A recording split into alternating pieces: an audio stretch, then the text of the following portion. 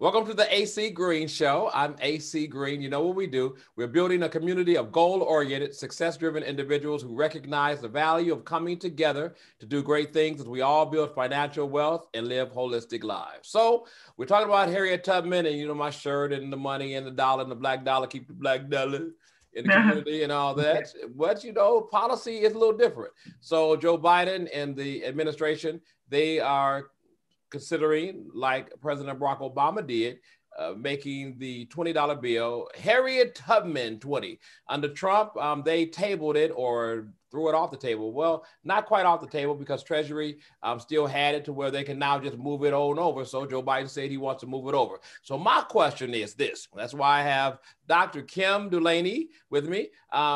Here's my question. Do we just go for symbolism, or do we go for actuality? And then more specific to Kim, and she'll tell you why she's apropos to talk about these things, because she's a historical, African historical deep digger.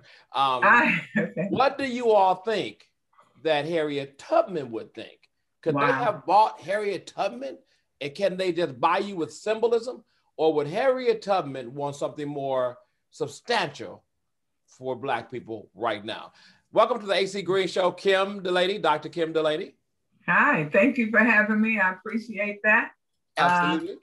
And as usual, you've gone right to the jugular of the event, of the situation about what would Harriet want. So Harriet Tubman in her life, you know, she never even achieved a state of being financially secure.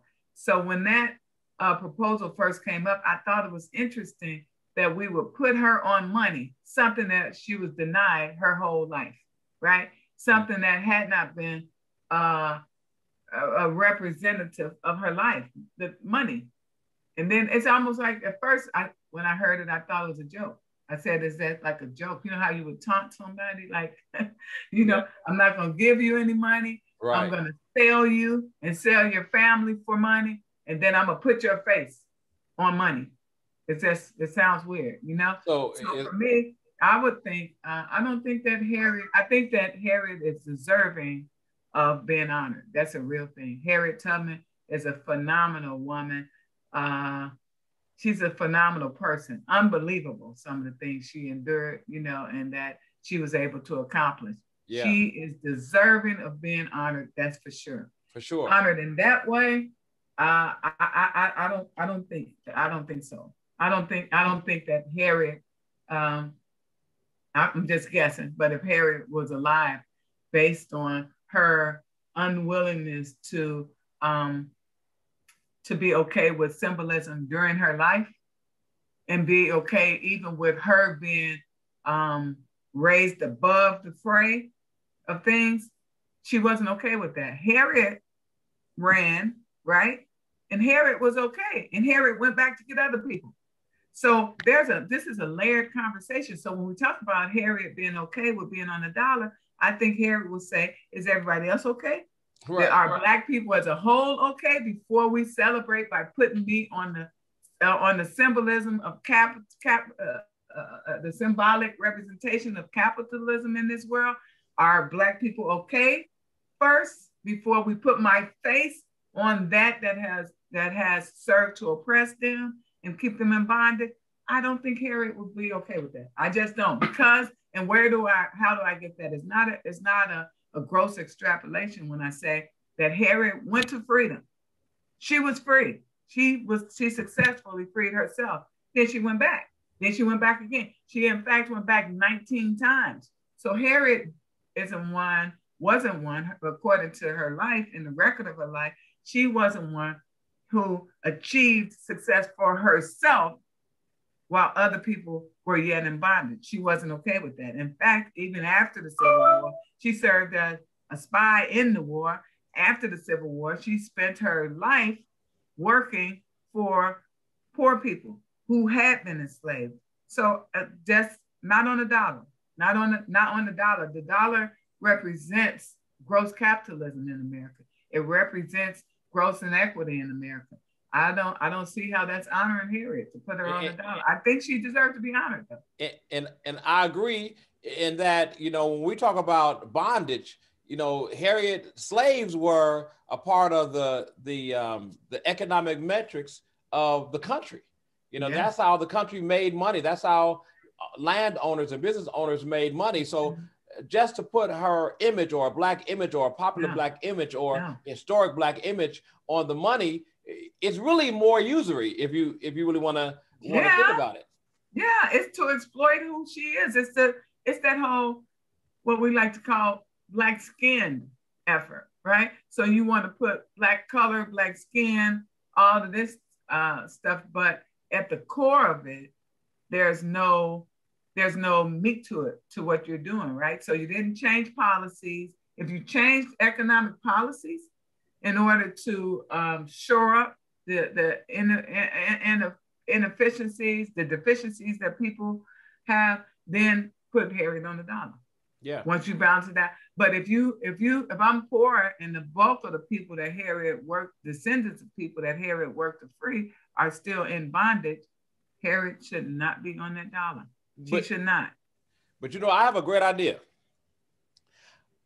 What if the government, and I mean, of course, they're not going to listen to me, but what if the government did a reparation and just called it the Harriet Tubman reparation? Do you think that she would rather have a Harriet Tubman reparation? In other words, the reparations bill that's moving $20 trillion to Black folks. Would she rather have that or just the symbolism of her picture on a $20 bill? Wow, why'd you do that? Once again, I mean, this is what you do. You know the answer to that question. Absolutely, the reparations. Something substantive. Again, she could have sat on her laurels and wherever she was and when she went free. And then she could have been the sign that Blacks could have freedom. People of African descent, they can achieve freedom if they want. Look at Harriet. Harriet didn't do that. She risked her life to go back and pull others up. She used her whole life to fight for equality for people of African descent in America. So, I mean, you can't convince me that Harriet would be okay with her just being lifted up, being honored, while the problems yet remain, because that's not what she did. Again, I say, we have to look at what she did with her life. That's not what she did. Now, and let's look at this. Harriet, we got to know a little bit about Harriet. We have to know that Harriet, you know, one time Harriet said she was beat 5 times even before it was breakfast time. Harriet was hit in the head with a leaded weight because listen, I'm a stickler on core concepts. Harriet was hit in the head with a lead weight because she wouldn't help to capture a runaway slave that was in her presence, and she had been commanded to help hold him. She knew the consequences of that, of not doing what these people said. So Harriet is not one to be used in oppressive structures. She's not. She was right there. If the boss said, hold him, help me hold this man down, and Harriet refused, she knew the punishment behind that. And then she was hit in the head with a lead weight, which is why she had, you know, how they showed even in the movie, which I thought was pretty good, but they showed how she had blackouts and she used to have these dreams. That came, she wasn't born with that. That came because she was hit in the head with a weight because she wouldn't victimize another person of African descent. So Harriet is not, her life demonstrates that she was not willing to be used as your token Negro, as your token symbol of success, or as your tool to further oppress and hold captive people. She wasn't willing to be used in that way because she didn't. Now, and listen to this. She would have been the average person after you hit in the head and you having these horrible headaches and all of these things. Those headaches later in her life made her have to have brain surgery because this all got so bad. But early in her life, she had definite problems because of being hit in the head with that weight. But guess what she did? Ran away anyway. Guess what she did? Went back and got more people. Guess what she did again? Went back and got more people. Guess what she did after the fugitive slave law came that said, even if you get to a free place, the law says you have to return the people. So now that makes it extremely dangerous and challenging. Harriet went back some more. She went back. She continued to go back. So we can't treat Harriet like a punk. We can't treat Harriet like Harriet is a token. We can't treat Harriet like anybody who's willing to compromise, right, without full delivery of freedom and equity to people, because that's not who Harriet was. That's right. You know, what I want you to do is tell everybody, you know, your background, so they understand the significance of me having you talk about this. I'll talk about she's a professor, everybody. Yeah, I'm a professor of African American Studies. I'm also the director. I'm a professor of African American Studies at Chicago State University. I'm also director of education and programs for the Sabo Museum. And so that's, I think those are rich and powerful places to work. Chicago State, I was mentored by Dr. Bartley McSwine over there. He's a genius. He's deceased now, but he was actually absolutely brilliant. And then Hakeem Madabuti, Professor Madabuti, I went to the writing program over there because of him. He started Third World Press. So it's rich and steeped in legacy. I greatly respect legacy. And then DuSable Museum, started by Margaret Burroughs. This is the 60th anniversary of that museum. Wow. Margaret Burroughs was a Harriet of her time. Margaret Burroughs, you know, she was an artist. She was an educator. I mean, a poet. You can't, I mean, these are the footsteps that we stand in. And so I would be diligent in my duties if I just went along to get along and say, oh yeah, let's just be grateful for something. Let's just be grateful we got something. No, that's not where I come from. That's not what these people who risk their lives, risk their financial security, right? They could have gone on to glory and with their wealth and lived just high off the hog, as they say. You know, they could have did that. They didn't. They kept fighting for equality. And in that vein, that's how I do my work. And that's what I know Harriet would have wanted, because that's what Harriet did. And look at this. So now we're in 2021. Do you think that it is the lack of understanding, historical understanding, that makes other Black folks, I'm not really going to deal with how other white folks think about it, because they have an objective. And that's what a lot of Black folks don't get, is that the white systems have objectives for celebrating you in most cases, not out of the pure goodness of their heart. All right. They have a culture too. They can celebrate that. But usury is how they have always seen us. I mean, still in the Constitution, Black folks are 3/5 of a human being. So using us for labor and free labor, and one way or another, they got to get more sophisticated in their usury, of course, because we catch on and all those things. But do you think that we really need, and I know your answer, do we really need to go deeper and understand who we are and revisit some things so that we won't get used by a system that wants to only give you symbolism, a sign on a street or a street sign or something on a bill, without ever giving you the repair and the respect that you deserve for building a nation? Wow. So listen, this is what's so powerful about what you described. And that is that if we haven't studied this thing in a holistic way, not just history, you know, I'm not a historian proper. So historians know the dates when things happen.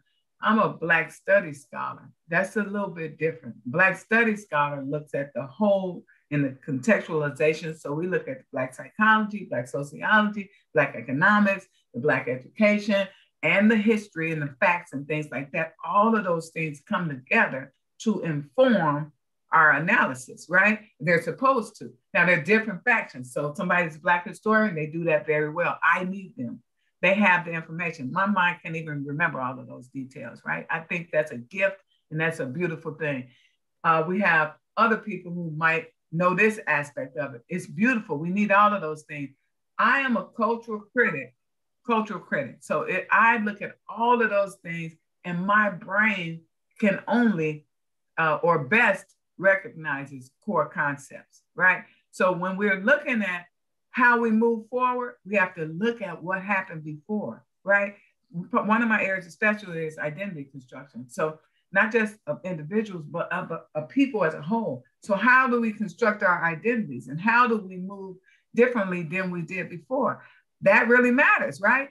somebody, depending on people's level of information and access to study and systems, everybody's going to have a different perspective. So my cousin once told me when I first said I was majoring in African American studies, he said, "Why are you going to do that? You already know how to be Black. You wake up Black every day." You know, and that has stuck with me throughout, because that's what people think African American studies is. People always say, "You think you're Black is Blacker than everybody." I never said that. What I'm trying to tell you is, anything that I want to fully understand, I have to commit time to studying it.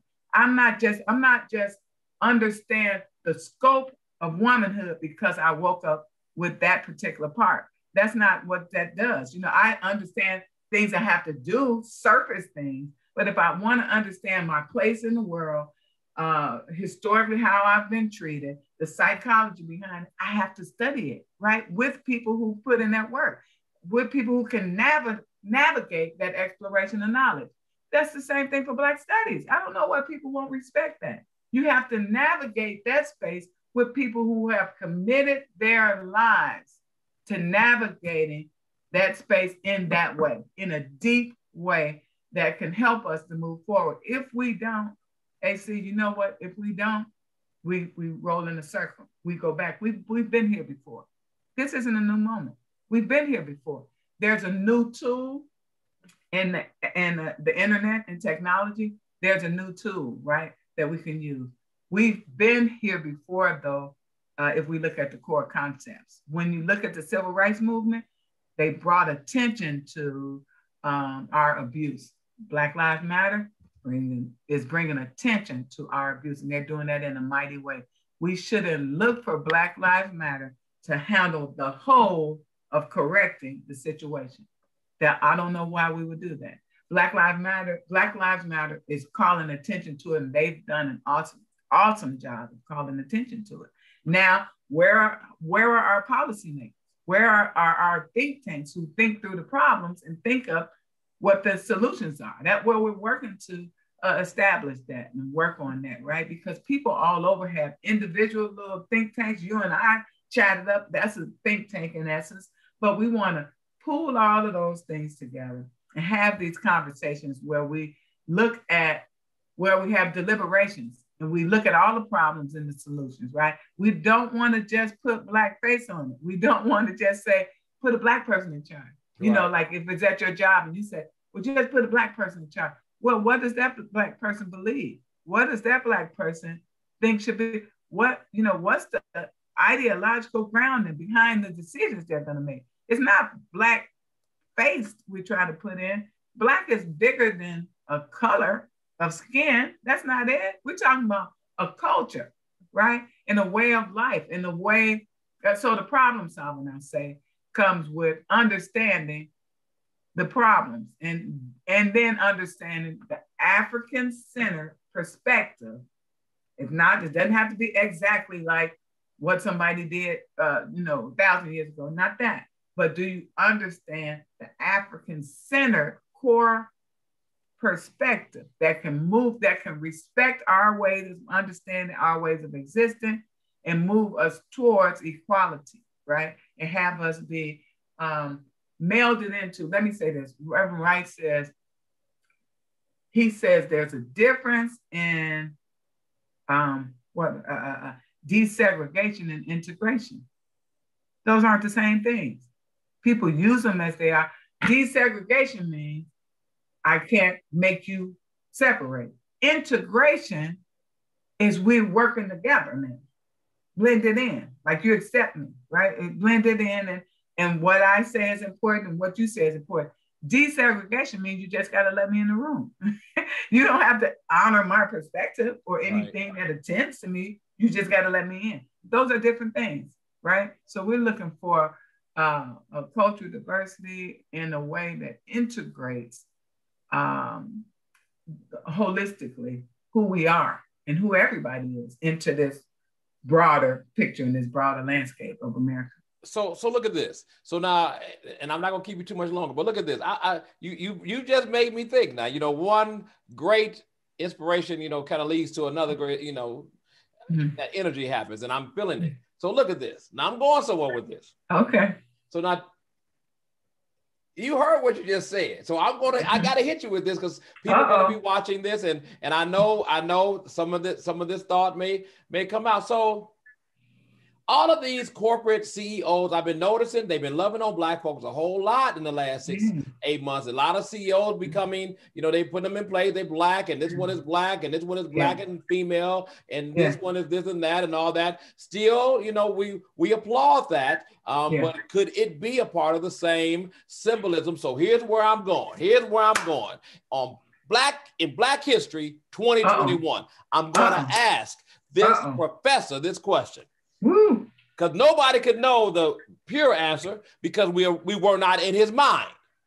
But it brought to mind something that was said, and could he have been so prophetic that he was seeing some part of this day, that symbolism may become the way the white structure is going to try to pay Black people back. And could Dr. Martin Luther King had another true holistic meaning when he said that we should be judged not by the color of our skin, but by the content of our character. Because if I told most of you right now that, hey, we ought to be accepting of Clarence Thomas because he's a Black-skinned man, what would you think? Wow. Well, I'll say to that absolutely we have to be judged by the content of our character instead of the color of our skin, but we got to get the skin thing out of the way first.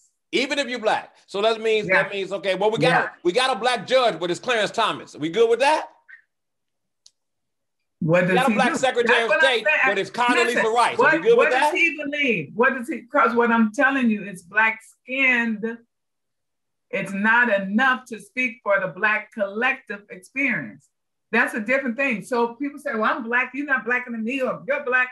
It's not that. Nobody's saying you're not Black. I'm saying you can't speak for the Black collective if you don't understand the way the collective thinks, processes information, is punished by your thoughts and what you bring forth, or is rewarded by that. If you don't understand your effect and the effect of your actions and your thoughts on the collective, then you shouldn't speak for me. You get what I'm saying? Imagine we're all in a room and we're talking about whatever the topic is, other topics. It's a general basic concept that people can understand. I can live on your block, but I can't be the block club leader if I don't engage in the community at all. I drive in my driveway, go in my house, go back to wherever I participate in sports in the suburbs and do that and all that. And I simply live on the block. But I'm on the block, but I'm not of the block. Then I cannot speak speak for the block and say, we don't need that. Oh no, we don't need that. I could go to, you all fight for something on the block, and I go say, for instance, this just made me think of something. My house has a driveway. My block, the average house doesn't have a driveway. We went to speak to the local school because the high school students were parking on and taking up people's spots. And they said, use your own parking lot for your drive. Well, I could have went in a meeting. That issue did not affect my life. I drive in and drive into my driveway. It doesn't affect my life. I could fit 3 cars in my driveway without a problem. I didn't need to be in on that. When they came to me, I went with them. That's not my issue. I just say, hey, strike that down. I'd rather talk about, I can't speak about, and I have to be honest with myself. I can't speak about that not being a need because it doesn't affect me. No, I can't do that. So when I went in that meeting, I didn't take the lead on that. I listened and let them, and I supported it because it benefited the collective.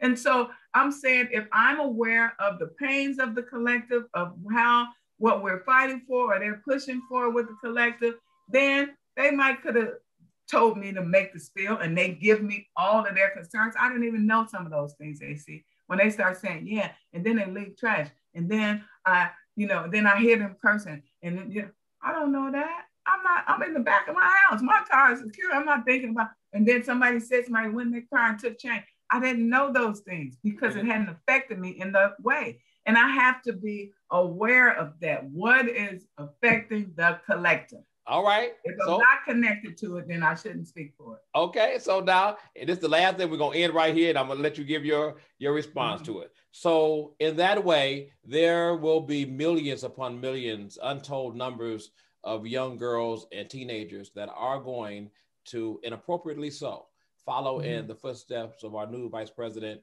Kamala Harris. That's going to happen, and it should happen. They're going to do that because whether she is culturally or historically or genetically Black, Negro, Black, she is of the hue that relates to those young girls. But the question for you, does Kamala Harris, because she went to a Black school, but looking at her history, that does not mean that she had a quote unquote Black experience, like a Harriet Tubman connected kind of experience, because that wasn't her full culture that way. Does she have an obligation now that she's in the position of leadership and really power and control in a lot of ways and influence over young girls? Does she have an obligation to go deeper in her study and then to make sure that what she says reflects who she's representing? Well, let me say, absolutely. And I'm so hopeful about this administration with Kamala Harris. I'm not fantasy hopeful, but I'm hopeful that she will engage, right? And that she has a sensitivity towards. So I don't know that I don't know that I would say that she didn't have Black experience, because. Well, no, she did. She definitely did. Yeah, she did. So anybody born Black in America has had a piece. That's right, because you got that color. For sure. So I would say I'm hopeful that she will extend. Somebody went to high school with us, was friends with her in college and things like that. I've seen the pictures. I'm hopeful, and I know other people who know her. So we have to be careful to not expect miracles and holistic greatness from somebody, from an individual, right? I'm sure Harriet Tubman had some flaws that didn't make it to the history book. I'm sure that's what being human is. But that's why Harriet Tubman could have liked white men. I'm just kidding. I'm just kidding. I don't know that. I wasn't there. I don't know about that. But I do know that it is our responsibility to shore up any deficits she might have by assisting her and by being diligent in putting the pressure on the administration she represents, not the people she represents, the administration and the history of that position, putting the pressure on so that we continue this push for equality. It's not up to her to go wave the magic wand. It's up to us to create the pressure that enables her to say there is a warrant and a demand for this change, and here's how we do it. So in that way, I would like to assist Ms. Vice President Harris. I would like to assist her, and I would like to ask that everybody else respect her in a way. That's respect. Respect is not that I'm sitting here like, oh, look at AC, he's so great. Oh, look at Kim Blaine, she's so great. That's not respecting me. If you want to make me function to my capacity and help me be my best self, then you too will hold my feet to the fire. Absolutely. And not just in criticism, but in support, in ways that make me better. That you won't just say what I did wrong. You'll say, here's how I'm going to help you do this differently. Absolutely. And I want to love her in that way. I want us to love her. We didn't love Barack Obama in that way. No, we didn't. And that was a major mistake that we made too. That was a major mistake. I want us to love her in a way that helps her to function at her capacity, right? Yeah. I want us to give that chance, right? And that's the only way we can affect real change. And then what we get to see is what she does with it. Yeah. When we say, well, here it is, and here we got these troops of millions coming behind to support you. Then let's see if you say, well, no, don't do that. Or if you're going to affect change, then we could judge you. And she needs to be able to, and like you're saying, she needs to be able to point over there and say, hey, I got to make a move. Absolutely. They're right there telling me I got to make a move. She needs that. Every political, when Kennedy got killed, who was that? Johnson, right? Lyndon Johnson told Dr. King, Hey, make Absolutely, me do Johnson this. said that. That's Make me right. do it. Make me do it. And listen, it's no different than you've run things. When you run things, you say, hey, like if I'm at the university and the students have a problem with something, I say I could suggest it, but the administration won't think it's real until the students are complaining, saying we demand XYZ. You know, Black Studies, this field I work in, it wasn't, nobody said, oh, I think it's time to get in. You know, it was born during the Black Power movement in 1968, right, where the students protested and said, we demand to be taught about ourselves. Nobody gifted that to us. People fought for that. You have to put that demand there. And then people have to attend to the demand, right? So that's what we have to do. And that's what we have to understand, that that's our responsibility. We're supposed to do that. Don't chop down people who put pressure and say, well, why do you say that? No, you want them to put pressure. You want it to be a valid criticism and a valid push, but you want pressure. You want it. Gotta have it. You want it. That's what you're supposed to do. We welcome it. We welcome it. We want to make this thing the best it can be. We don't want to wake up. The most disturbing thing is most of the stuff I talk about, especially during Black History Month, you know, I wish I drank. I wish I was a drinker. I wish I was something, because you need to escape behind the reality of looking at the fact that it's 100 years later and we're talking about the same thing. Same thing. We have the same facts. That is, when you dig into that and then you flush it out and you look at all these people who sacrificed their lives and compromised in this way, and then all for us to just relax and not pick up the mantle and push, and just relax and say, okay, well, they gave us a face on the dollar bill, so we've arrived. We good. That's disturbing, and it makes you sad. It'll drive you to drink. We got us a good Democrat in the White House. Let's go on back. Let's go on back to sleep. They got it. No, none of that. We can't do it. And guess what? That's what's going to happen. 100 years from now, our children are going to blame us. Yeah. When you look at this history and you dig into it and you uncover the fact that, okay, you had already seen that. So what were you like insanity, doing the same thing over and over, expecting different results, right? Doing it over and over, expecting different results. Our children are going to say, were you insane? Were our ancestors insane? Like, why they do that again? They had already, and they had books and films and record that it had happened before. So why did they do the exact same thing again? And I don't know what the answer will be, right? Yeah. So I'm trying to work towards that, so we don't have to have that question arise. They'll see the effort. We can see clearly what the civil rights movement did and how they pushed. We can see clearly, and then it resulted in some laws changing. That's effective. People often say, well, it was very effective. They sought to change the laws, and that's what they did. It wasn't effective in eradicating racism, no. But it changed some laws, and now we're supposed to pick that up and give teeth to those laws and hold people accountable, right? And so we have to train people to lawyers, we have to train people, educators, we have to train people to now make something out of these things, right? And in the meantime, we have to also be doing for self, so that's not our only obligation. That's what the Black Panther Party did, where we're going to do for self while we also try to get what we're supposed to get from over there, you know? I do. Yeah. Kim, I thank you. Thank you. Thank you for having me. Yeah, you always just there's a trove of information, and that's what we need. We need people. We need a lot of people like you that are willing to give of themselves like you do. Tell everybody how they can reach you on social media. Well, on social media, you can reach me at Kim L. Delaney on Facebook. I have a couple of websites, but I don't look at them. so go to Kim L. Delaney on Facebook and contact me there. Kim L. Do on Instagram and Twitter.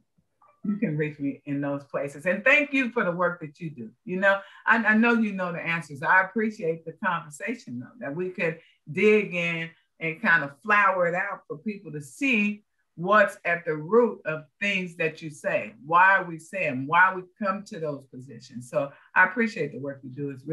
It's really a ministry in the vein of your father. It's really a ministry. Yeah.